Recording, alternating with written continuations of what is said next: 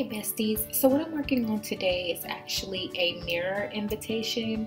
I had done this previously for a princess theme, and I'm going to do it now for a spa theme for my daughter. And so what I'm going to do is I'm going to start with uploading an image, and then I will go ahead and enter some text. I already have some of the clip art that I'm going to use already uploaded just to make it a little faster.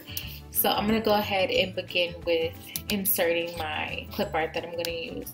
I did this particular file in Photoshop just because it was easier to do the stroke around the name, and I also added my daughter's name to it. Before it just had spa party.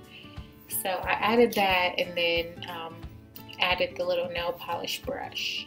So I'm going to go ahead and press complex, continue, and then I'm going to save it as a print and cut. So I'm going to go ahead and insert it into my project. So this particular mirror that I'm going to be using, I purchased from the Dollar Tree, and I am going to provide the measurements for you guys. The width is going to be 3.7. Just make sure you click your unlock. So 3.7, and then the height will be 4.7. Because I believe Cricut took away the option to change your canvas. So it will be white, but right now I just need to be able to see, so I'm going to leave it in this gray color.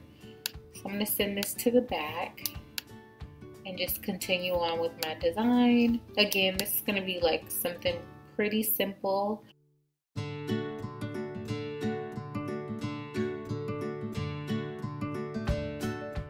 That will be blank for right now, but when it gets closer to the party, I will actually be adding additional information that the parents basically will need to know for the party. And then I'm just going to put you are invited, and this is going to be in, I believe it's American typewriter. I'm going to change my letter space to 0, and I am going to change my color to a print into this blue color right here. Now you can also decide whether or not you want to add these details on the actual mirror, or if you want to add them in an insert in the box or something like that, a tag on the mirror. You don't have to add these details. The one that I did previously was her face. That was the mirror part. So now what I'm going to do is change this to white, and then I'm going to select all of this together and then flatten. Okay, I'm going to go to make it. I am going to go here and make 2 copies, apply, and then I will go to continue, send to printer. I am going to use my system dialog box. Then I will print. Okay, so I'm going to select to print on glossy paper and at best quality, and I will go ahead and print.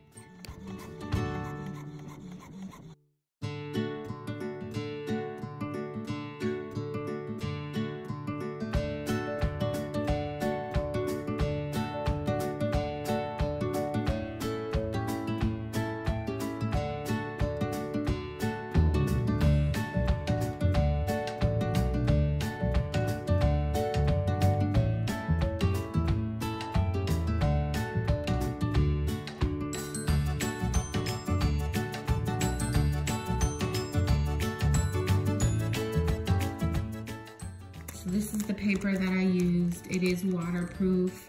I've used it again on these mirrors. I've used it on some clear like candle holders for a party. I've used it on the little plastic clear cups that come from Amazon that have the lid on them.